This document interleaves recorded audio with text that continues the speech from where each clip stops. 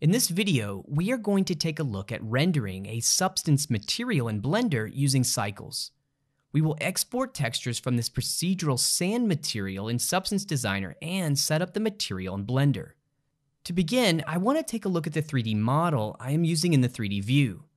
This is a plane that I created in Blender and has a dimension of 25 meters by 25 meters. It has also been pre-subdivided to help with tessellation.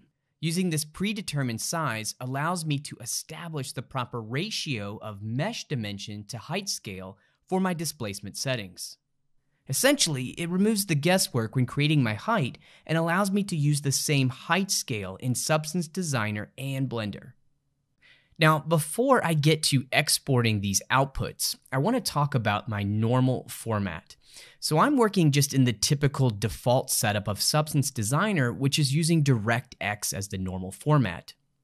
Since I'm going to Blender, I'm going to need to convert my normal to OpenGL format. And in my case, I'm doing that by just using this simple normal invert node. So if I hit my space bar and I do a search here for normal, you can see that we have lots of utilities for working with normal maps. And here I'm just using the normal invert node. Now with this node selected, I can come into here and I can just enable the green channel invert. And what that's going to do is essentially just convert this from DirectX to an OpenGL format, which, as I said, is what I need for Blender. Now, if you know that you're always going to be working in OpenGL, you can come over here to the preferences. And if we come over to our projects and then the general category, if I scroll down, you'll see there's an option here to set a default normal format. And you can switch this from DirectX to OpenGL. And that will automatically configure the graph as well as the 3D view to work with OpenGL. In that particular case, I would not need to use this normal invert node. Okay, so the next thing I want to take a look at is the outputs. So I'm going to come over here to, let's just say, my base color output. And I want to bring your attention here to this label field. You'll notice that here I have the value of color. And with this label field, you can set basically any type of name that you want for your texture. And you can access this field when you're exporting your textures. So speaking of export, let's come over to the top of the graph. I'm going to click this button and I'm going to choose Export Outputs. So here you can see that I'm exporting from my graph and I have a destination set. Here I have my format. I'm going to be using PNG. And then here I have my pattern. This allows me to configure the naming convention for my texture export. So here you can see that I'm using this tag for label. If I click this drop down, I have access to several of these patterns. And like I said, I'm going to use label. Now I'm using label here because I'm specifically going to be referencing this name in Blender using the Node Wrangler add-on. So that's why you'll notice that for my base color, I have it just simply set to color for the label field. All right, so now that all that's set up, I can go ahead and set my resolution. You'll notice here that my parent size, if we check, I'm just going to export this out at 4K. And once again, I'm going to go to my export outputs and I'm going to do my export. Now, one last thing I want to bring your attention to is this option here for automatic export when outputs change. This is a really powerful feature to enable because what it means is that let's say I go back in Designer and I start working and making changes in my graph. Well, after I've done this initial export, with this option enabled, Substance Designer will just re-export the textures out in the background. And this lets me work pretty seamlessly within Designer while the exports are being done, like I said, in the background. Now, when I jump over to my 3D applications, such as Blender, I can just auto-reload the textures and I'm ready to go with my changes. So for now, I'm going to hit my Export Outputs button. I'm going to export my outputs, and then we're going to jump over to Blender and we're going to hook up the textures to our material. So now we're going to set up our scene. Here I'm in the Shading tab and I've already imported my plane. Now, I want to light my scene with image-based lighting. So I'm going to come over here to my world data, and you can see that I have my background node, and I need to import an HDR image. So I'm going to use Node Wrangler to help me work with my nodes and importing in my textures. So if I come up here to Edit, and we go to Preferences, if we look at add-ons, let's just do a search here for node, and you can see that I have Node Wrangler enabled. Now, I want to bring your attention here to this tag section. These tags are used for auto texture detection when setting up your material. And if you'll notice, we have our base color, and within here we have several tags. Now in the Substance Designer section of the video, I had set the label for my base color output to color, specifically so that I could work with this auto texture setup. Now you can also create your own tags as well, but in my case, I just went with the default settings. All right, so I'm going to close my preferences, and now with the background node selected, I'll hit Control-T, and Node Wrangler is going to create for me the environment texture node as well as a mapping and texture coordinate node. So here I'll click Open, and I'm going to navigate here to an HDR image that I downloaded from hdrihaven.com. So here I'll click Open, and now I'm going to switch my viewport here to my rendered shading view. And now we can see that environment, which I'm going to be using to light my scene, is now here mapped in the background. So with my plane selected, I'm now going to jump over here to my material properties, and I'm going to create a new material. So I'll click the New button, and while I'm here, let me just call this Sand.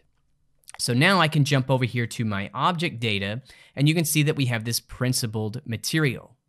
Now before I start adding my textures, let me jump in and create a camera. So I'm going to hit Shift-A, and I'm going to choose Camera. Now, the camera's selected, so I'm going to hit the 0 key on my numpad to look through the camera. Then I'll hit the N key to open up my numeric properties, and then I'm going to lock my camera to view. This lets me frame up my shot from my camera perspective. So now I'll hit Shift-C just to zoom out on my view, and now we can see our plane. So once again, with the plane selected, we have our material. So now I'm going to use the keyboard shortcut Shift-Control-T, which is going to take me to this principled texture setup. This again is part of Node Wrangler. So now I'm just going to navigate to where I have the textures. Here I'm going to select color, height, normal, and roughness.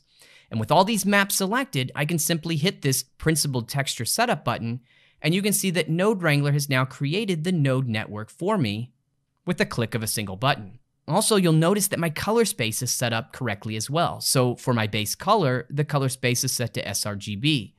For my data maps like roughness, normal, and displacement, you can see that the color space is set to non-color. So now I'm going to come over here to my render properties, and I'm going to switch my render engine to cycles, and I want to make sure that my feature set is set to experimental. By using experimental, I'm going to get access to this adaptive mode on my subdivision surface modifier. And speaking of, let's just come over here to our modifier properties, and let's just add this subdivision surface modifier to my plane. Here you can see that adaptive mode, and I'm going to just go ahead and enable that. Now, we still don't see any displacement in the render view. So to fix that, we'll come over to our material properties, and I'll scroll down here towards the bottom where we have settings, and keep going, and you'll see that we have displacement.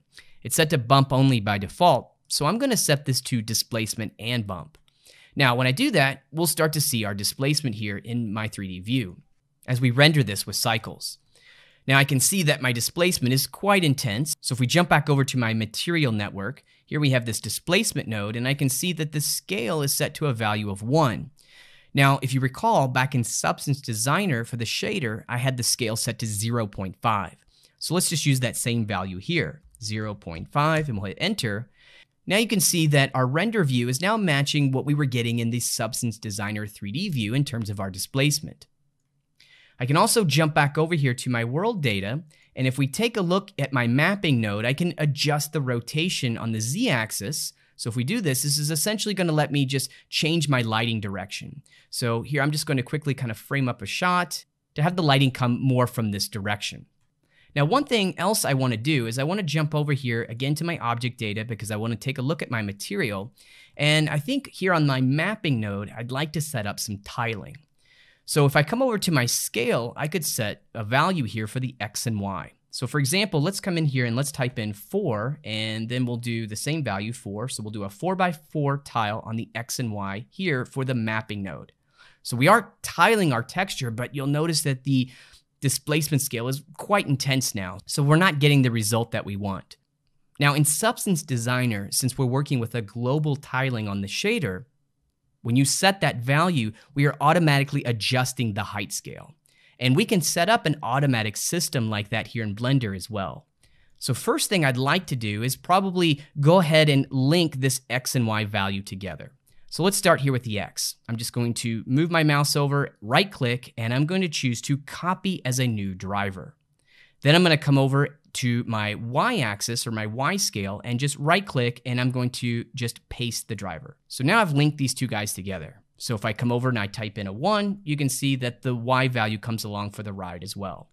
So let's jump this back to a value of 4. So now we have that set up. What we need to do is set up a relation between mapping scale to our actual displacement scale. And we can do that with just some very simple math. So what I'm going to do is hit Shift-A, and I'm going to come over to Converter, and I'm going to create a math node. And we'll place that here.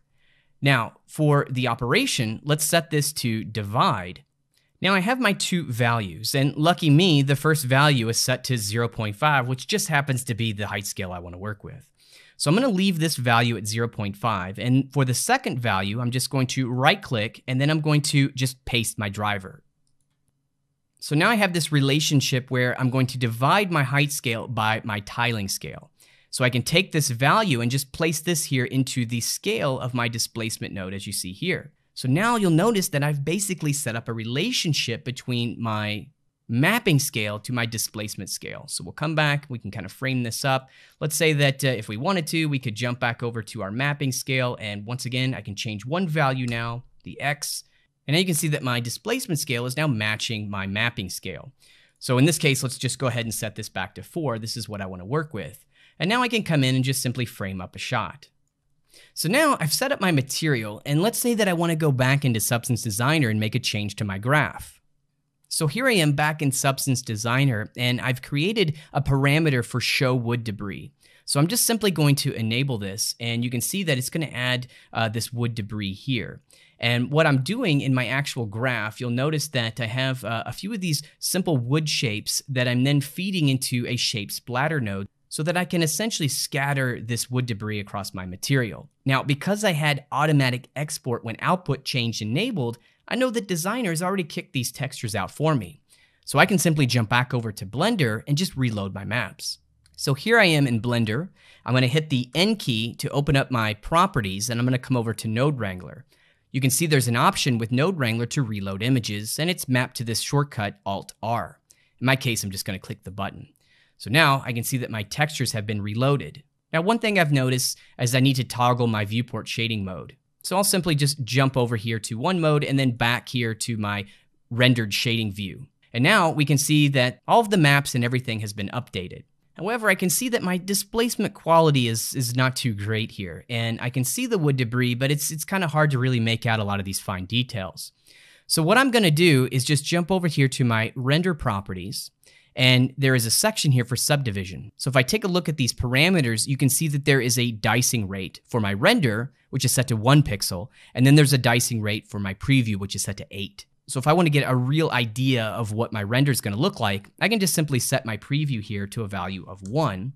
And now you'll notice this is going to update the mesh. And now we can really see a lot of this fine detail that I'm getting here in my displacement. And we can really start to see this wood debris. So in this video, we did a walkthrough of how to set up a material from exported maps from Substance Designer. We used Node Wrangler to help us set up our material, and we lit our scene with some image-based lighting. We also are using cycles for our render engine with the feature set to experimental so that we could work with this adaptive mode for our subdivision. Lastly, to get the full quality here in our render preview, we set our dicing rate for preview to 1 pixel. Now, in the next video, we're going to take a look at how we can further augment this material setup by adding some ambient occlusion as well as a little bit of subsurface.